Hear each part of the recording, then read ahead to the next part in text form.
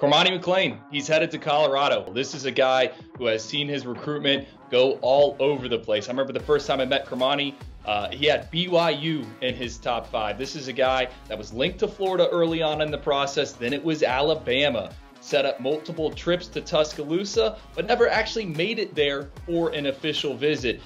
Fast forward to October, Cormani McClain about to make a decision. The crystal ball favors Florida, and what do you know? He picks Miami and Mario Cristobal. We head into signing day thinking, hey, he's going to Coral Gables, but then the morning of signing day, word breaks that Cormani is not planning to sign. Signing period passes, Cormani remains committed to the Hurricanes, and he's still on the board. Well, now we find out he is headed to Colorado. He's going to play for Coach Prime, another big win for Mr. Sanders.